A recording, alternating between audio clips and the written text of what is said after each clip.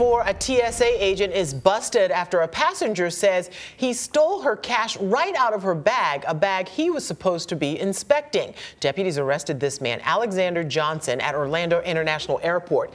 They tell us a woman was at the TSA checkpoint and needed additional screening. While getting a pat down, the woman told the agent she could not see her bags.